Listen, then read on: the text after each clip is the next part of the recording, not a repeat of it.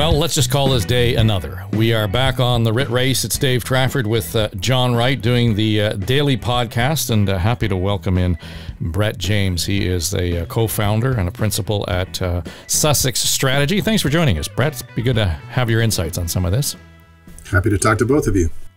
So let me just start by, kind of reframing where we were last week. And Brett, I suspect you have seen the same things. And we were talking, John and I, about the lack of a ballot question, the lack of a reason for going to the polls.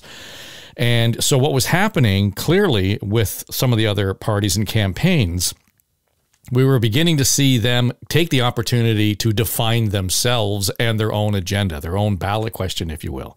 And Singh and O'Toole kind of jumped out immediately and grabbed affordability by the throat sooner, than the Prime Minister certainly did. And there was some traction around that. But one of the things that struck me as we make the turn into week number 2, I heard Erin O'Toole on John Moore's show this morning on News Talk 1010. And they talked about all of the things that you need to talk to the leader about. But one thing that kind of seeps through that conversation with O'Toole right now is that the underlying message is, I'm not the former leader, and I'm not your dad's Conservative Party. Now, he's not really banging a drum on that, but I think it's an important thing to sort of take note of right now as we make the turn into week 2. I think he's, he bridges a couple of generations, I think, because he grew up a progressive conservative. His dad is a progressive conservative MPP in Ontario.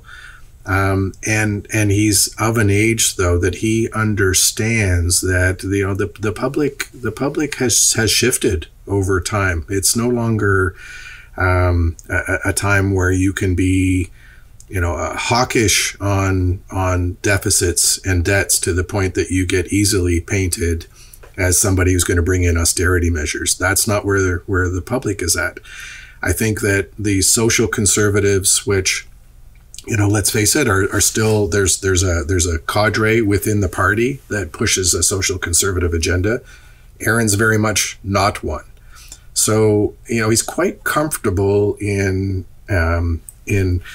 tracking towards a much more progressive conservative agenda, which you'll see, and I'm certainly seeing as it rolls out day by day, very much focused on those Liberals who are disenchanted with Justin Trudeau.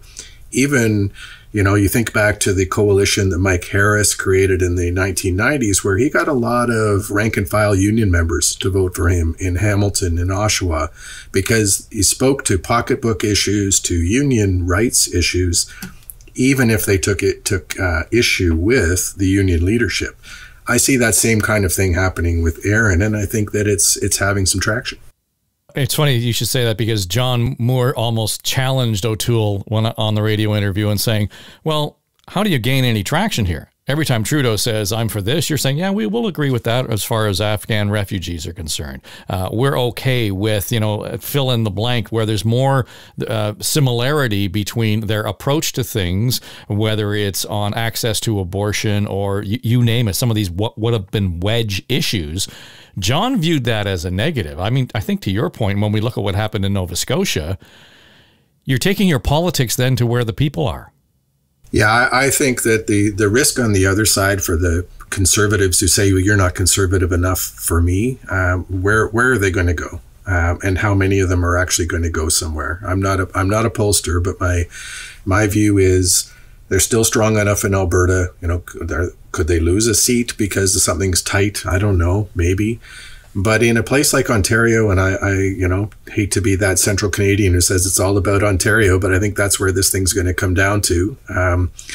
This more mainstream appeal is, as you said, that's where the voters are at, and I think that's where he's headed, and headed quite comfortably. This is not I need to invent myself as something. This is who Erin is. So the authenticity, I think, also comes across, and that's key in any campaign, especially a short one where you don't have a lot of time to make your impression upon voters.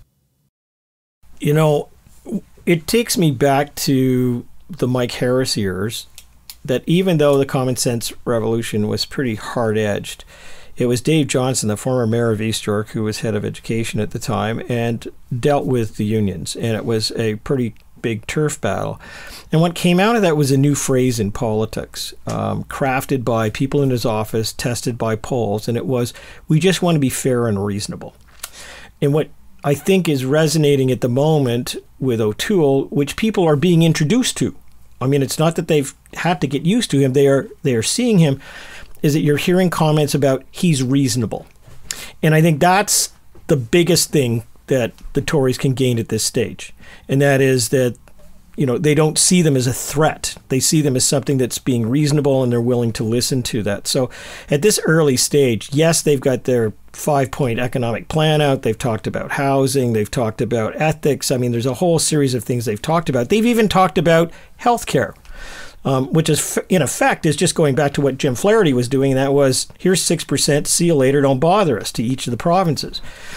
But I think, again, we're in the early days of this, and the complaint that no one knows Erin O'Toole, well, they've saved it up, and they're now going to be putting it out there.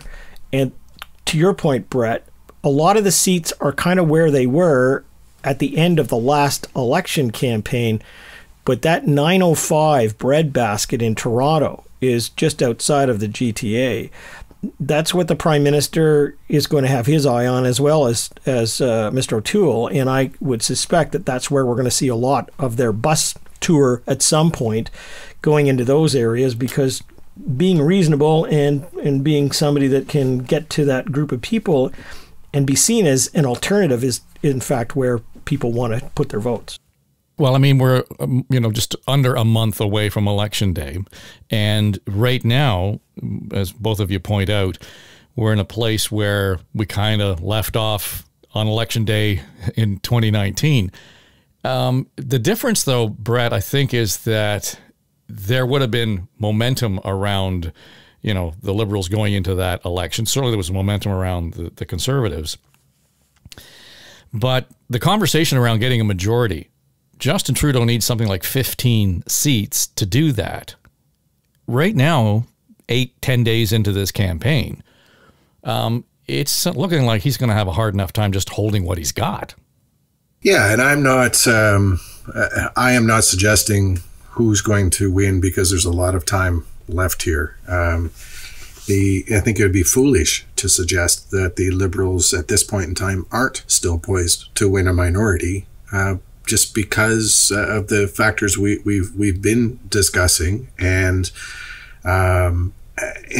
those national numbers, John knows very well, they don't mean a lot. It's the regional breakdowns that do mean a lot, and they still slightly favor the Liberals. I think there's no question. So do they have time to recover after what I think has been a fairly poor start in general to their campaign? They certainly do. But the difference, I feel, I had a discussion with a well-known Conservative strategist just after the campaign had launched, and he was lamenting that at that point in time we'd still be better, the Conservative Party of Canada, slipping up in my old age, the Conservative Party would still be better if it had Andrew Scheer as leader, because he was known and he made headway in that last campaign, and he would go into this in a better spot. And I said, that's wonderful. I see why you say that, but he was and will forever be fighting the hidden agenda issue, the social conservative element. He could not bring himself to put a fork in that, and that was going to haunt again and again. So I believe it was right to change, and I know that Conservative Party is known for eating its young, as it were. There haven't been too many leaders get a second crack at something, and that's sometimes folly in itself.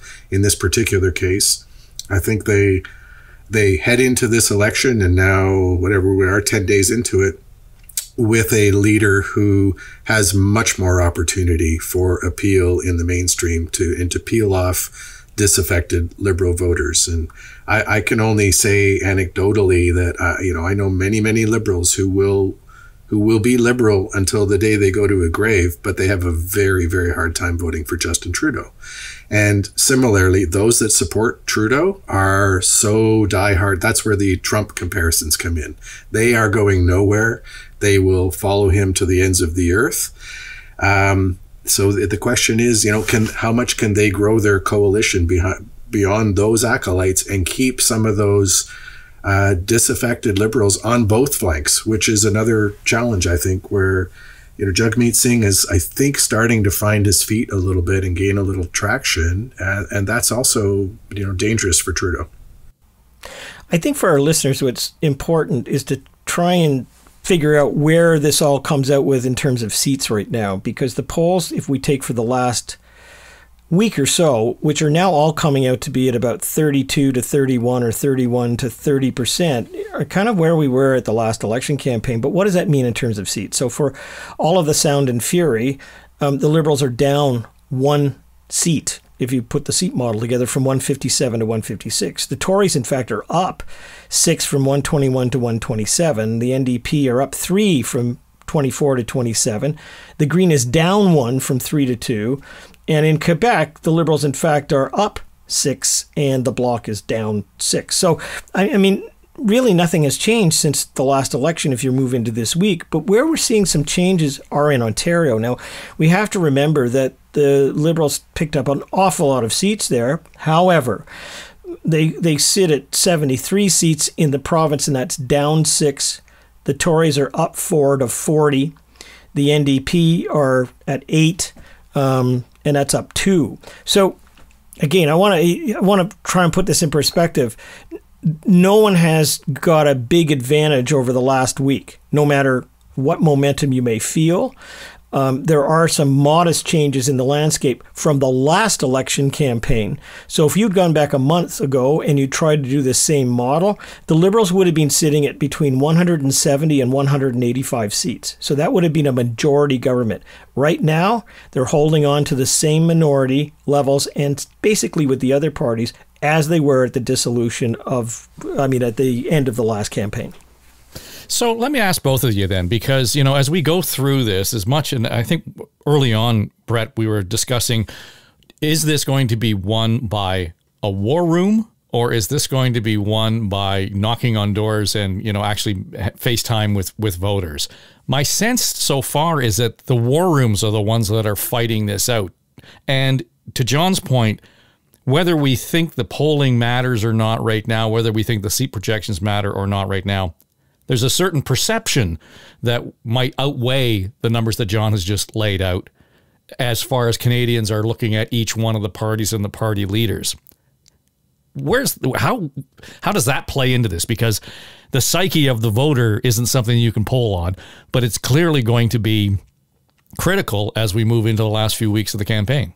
Yeah, I think that the biggest danger that I see in that dynamic is again to Prime Minister Trudeau and the Liberals, because I think that there's a narrative that's already beginning to set in, and there's 2 parts to it.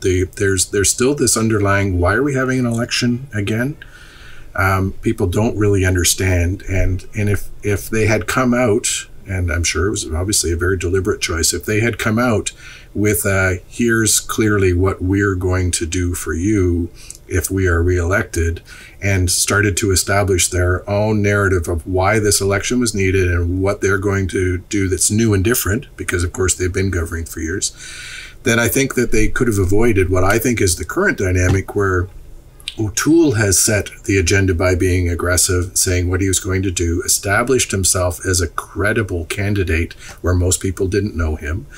And I think that there's a lot of catch up to do in the war room, because, I hear what John's saying, that, all of that, there's really only 1 seat difference at the moment.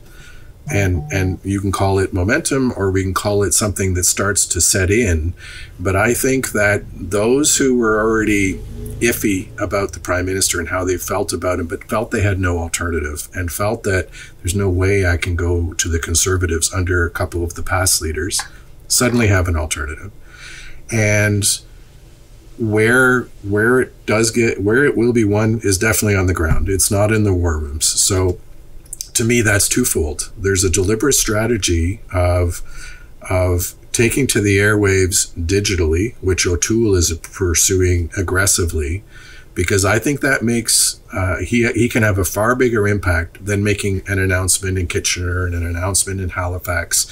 Yes, those get the media of the day and they get media on the bus, but it's the twofold, the overall narrative that's coming driven largely by mainstream media, but it's that direct connection with voters, which is much more digital now than it is in meeting them in a church basement, for instance. You can get many, many more people in a more effective way. So, long-winded way to say that I think it's the fact that there's a narrative setting in about this campaign that is going to be a lot of hard work for the Liberals to undo. You know, Dave, the only thing I would add to that would be that in the last 5 days, we've seen the Liberals look pretty desperate.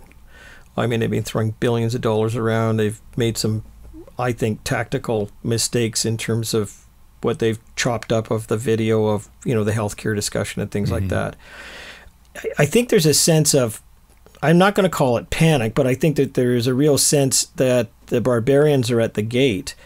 When in fact, if you had an adult in the room, perhaps, who looked at the numbers I'm looking at in front of me, I'd say, hey, everybody settle down. I mean, it's not like we're in the majority is coming across and smothering us. We are where we were. We just have to make every day count. I mean, if I were a Liberal right now in that whatever room it was, I'd say, let's not be desperate. We've got a number of weeks ahead in this campaign. We're going to earn every day, and we're going to do it with some discipline instead of throwing these big ideas around. We've got a record that we can deal with, and we still have the Prime Minister, who at this stage is the one that earns the most points when in public opinion as being the one who's most prime ministerial, and that, you know, the certain groups of people in this country want to see. We have to remind ourselves that you win a majority with fractions, not with majorities. You win a majority with 38% of the vote. And so they're 7 points away from that.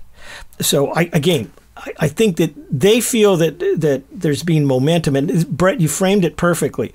They feel that there's momentum from the Conservatives because they're sliding backwards. I mean, that's Einstein's relativity theory right there. I mean, you know, we're getting ahead because the other guy's going backwards. The reality is that that's where they are. And they're incredibly panicked, I think, seeing where they are in these numbers. But again, to what Brett said, the core of the Liberal vote still is sticking with them. They're not moving away from them. And so for others, even in the NDP or the Tories, to feel that momentum, it's great, but it's because the other is sliding back as opposed to you necessarily moving ahead. Well, I know much has been said about the dynamic in Quebec. We're hearing about the dynamic shifting in British Columbia. Brett, Mr. Singh's name comes up prominently in both of those regions. The day after Election Day, is that really going to make a difference? I mean, to your point, you know, Ontario being the real jewel here that you have to win. But if you're talking about, you know, some really slim margins around making any kind of gains, the NDP, I think, is the one that kind of is the outlier here in terms of who can make a difference in the campaign. Maybe not the Liberals or the Conservatives. That, and I would add to your list the ring just outside of the 905 that John was describing, because I think that there's an opportunity to pick off a couple of seats in traditional NDP strong areas where the Liberals could now be a little bit vulnerable. So, you know, to your point, you know, all of it adds up though to holding the Liberals to a minority potentially under today's current scenario, as John laid out well. Obviously the Conservatives need a strong NDP showing in certain places in order to have a chance to form their own government. And right now, that, you know, the NDP is showing in a way, I think, that will hearten some Tories too. And I agree with some of your earlier analysis about the self-immolation of the Green Party. There was a tremendous opportunity in this election that they squandered, and I think are going to be relatively a non-factor, which may suit the Prime Minister well. It doesn't play into some of those other scenarios. Mm-hmm. You know, the other thing too, I'd be interested, Brett, in your comment on this. The one thing I've noticed even in my own riding, which is in downtown Toronto, I don't know who the Conservative candidate is. I look in other parts of Toronto, and there's a couple of wards where we don't have a former city councillor running, we don't have a former MPP running, we have a school board trustee on the Catholic School Board, which is not to take anything away, but it's almost like the national leaders in certain parties may be getting the benefit of good polling numbers, but the ground game is where you win elections. I mean, and there, you want to have good candidates. You want to make sure that you've got nominations that have taken place, especially in areas where you might win. And I just get the sense that Jagmeet Singh, may be popular, but he hasn't done his homework, and you need to be on the ground to do that. And secondly, I wonder whether or not the Tories have got all of their candidates lined up, and at least they're visible. So I'll give you an example. We are in Carolyn Bennett's riding. And people, who are long liberals would sort of say, oh, there's no chance that she'll stay there, and maybe she should have retired, but she'll take that. But the reality is that it is provincially represented by an NDPer who came in after Eric Hoskins left. And while she may be renting the riding, if you want to put it that way, they also now have a strong federal potential MP. I mean, they've got a new candidate who's got a lot of charisma that could come into this area. And if you want to park a safe vote, you park it there. If you're a liberal and you don't want the Tories, and you park it with the NDP. And I just wonder whether or not we have bare spots for some of these leadership or for these campaigns that in fact are not going to produce the seats that we think it's going to produce because the local candidates are just not there. If there was, beyond the fact that he didn't necessarily impress in the last campaign the way many thought he might, it was the NDP ground game that seemed to really let them down. And it's an area where traditionally they punched above their weight. Got the union support and volunteers out in a way that other parties were challenged to do.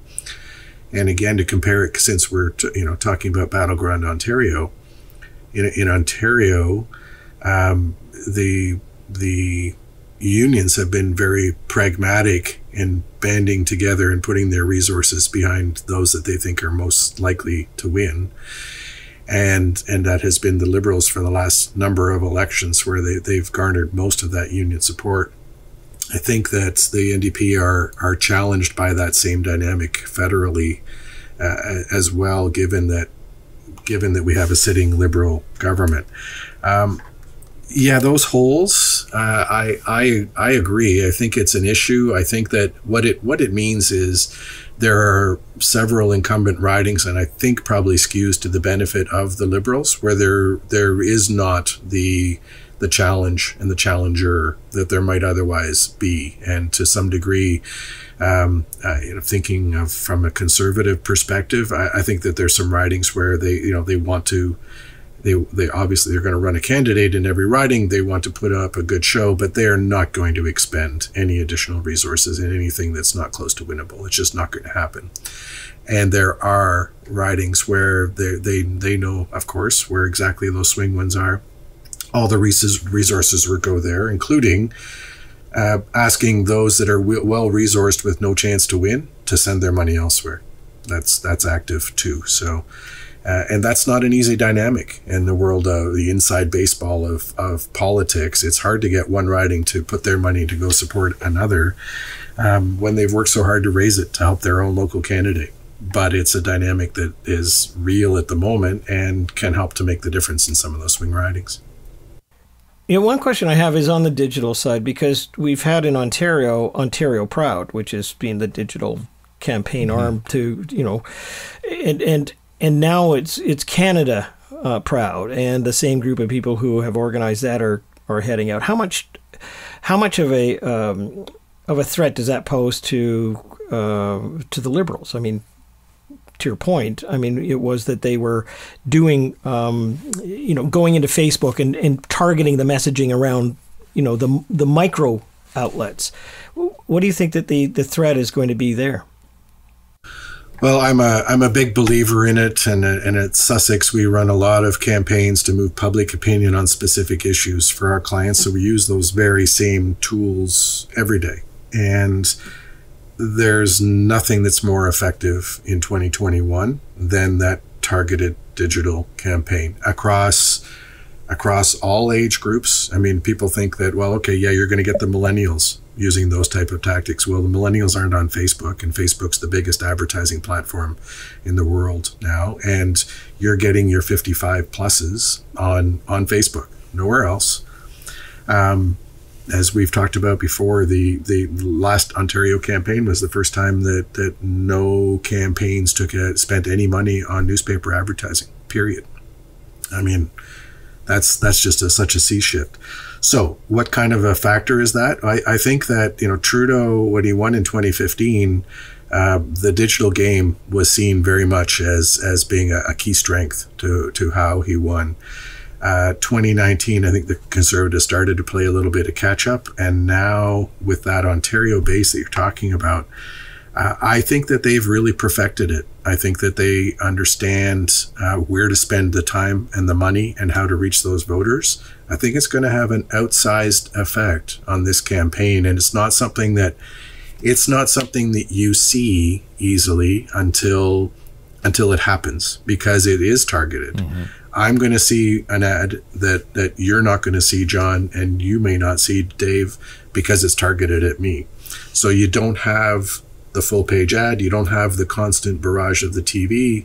You've got very specific things targeted at me because of what I care about, because they know if so-and-so down the street who's a conservative voter looks a lot like me, I don't mean physically, their demographic profile, their income, their kids' interests, whatever, I'm likely to like that too. And you do the L'Oreal commercial, and they told two friends and they told two friends. I think it's going to have a far bigger impact than people currently are thinking about, or that you see talked about in mainstream media. So given that, evolution, and, let's face it, the genie's been out of the bottle for a while on this, and many of us, certainly in the mainstream media, just kind of catching up to it. Brett, earlier in the series, John and I were sort of discussing the need to have a national platform, whether or not that has any meaning anymore. The way you have described this almost makes it sound as if, a platform approach is irrelevant. I mean, you can be so specific and targeted if you're smart about your advertising digitally that you can give John Wright his own personal platform. I think that platforms in general, and that particular platform, is an amalgam of regional and interest targeted platform planks, if you will. The 5 things that he's running on are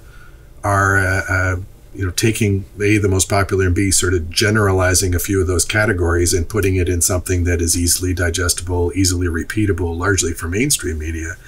But then within that, in that however many pages that document was, there are very specific pieces that are targeted at very specific voter groups. And that's where they intend to have the more localized effect. So just before we go, we'd be remiss if we finish this show without talking about the passing of Charlie Watts today, the legendary drummer for the Rolling Stones. I don't think Brett's going to have much of an effect on the campaign trail, but 3 guys that are of our age, I'm just thinking I'm feeling a little lonely this afternoon when I hear that news.